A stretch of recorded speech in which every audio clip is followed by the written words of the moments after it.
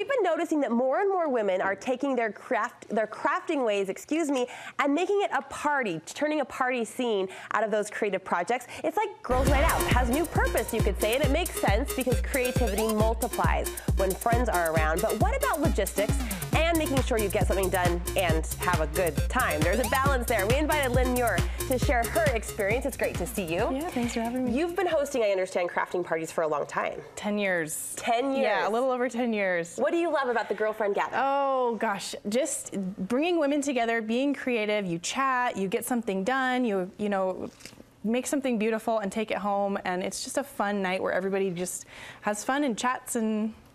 So a lot of socializing happening. A lot of socializing. What else? Describe your scene for us. You want your guests to go home with a finished project. I do. That's always my goal, is that everybody goes home with a finished craft. So usually, well, at first I started out doing them for church groups, and then I started kind of trying to make a little bit of extra cash for kids' sports or whatever we needed at home. And then I just and then it kind of evolved into, this is just for fun, and I just love bringing women together.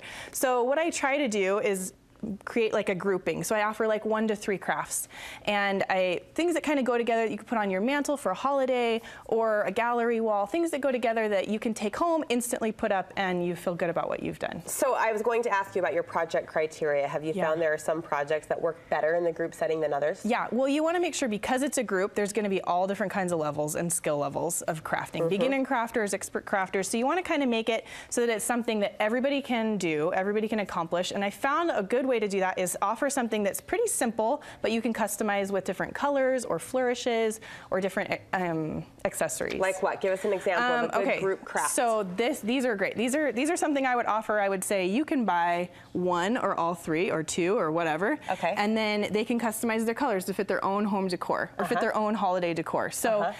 You know, I offer lots of different paints at my craft nights. I always have a ton of different stuff out so they can choose from.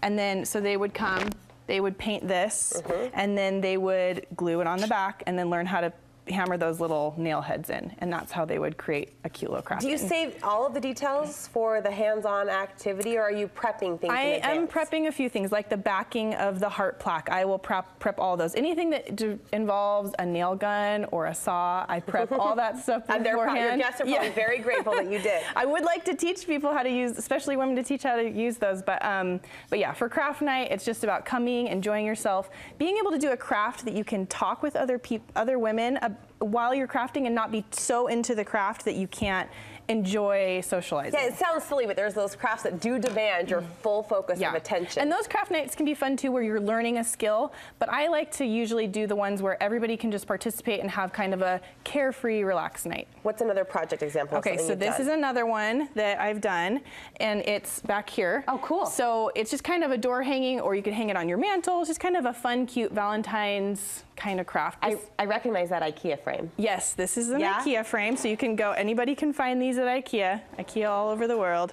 And then just, you need some fake flowers. You will need a wire cutter to cut the flowers off. And then the birds are fun, and they're a fun little flourish, and adding little flowers to the female bird's head. Oh, cute, giving him a crown.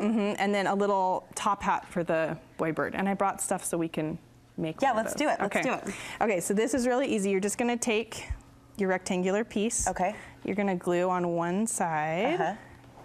Just gonna kind of roll it up. And these are things like painting and hot gluing, things that anybody can do at a craft night. This is not, you know, you don't need a lot of skill to hot glue. And then What's a good time frame for a good I'd say 2 to 3 hours is a good, and usually sometimes people stay after and they chat, and that's lots of fun. There's always some linger longer opportunities. That's right.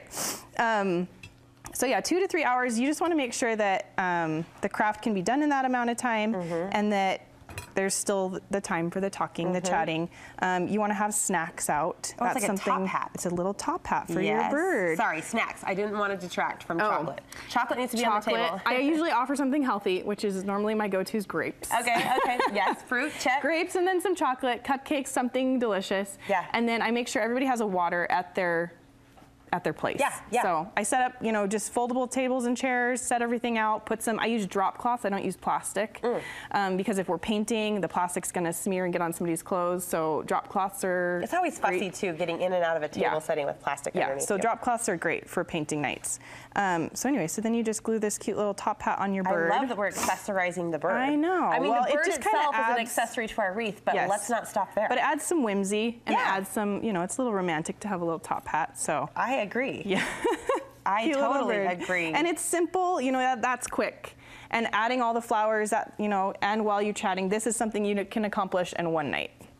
And when you set out your craft night, are you giving everybody the exact same? You talked about mixing and matching the paints, but does everyone have like the same birds, the same flowers? Usually, yes. Everyone has the same, you know, the same wood blocks, and then they go choose their paint at, I set up like a table with paint and brushes. They go pick out their brushes, pick out their paint, and then come back and get their craft on. Now, you talked about the transition through your, you know, hosting experience of Yeah. these craft girlfriend gatherings, and you talked about a period of your time where you wanted to cash in a little bit. Yeah. What does that setup look like? That, you know, that's great, especially if you want to earn a little money. It's awesome.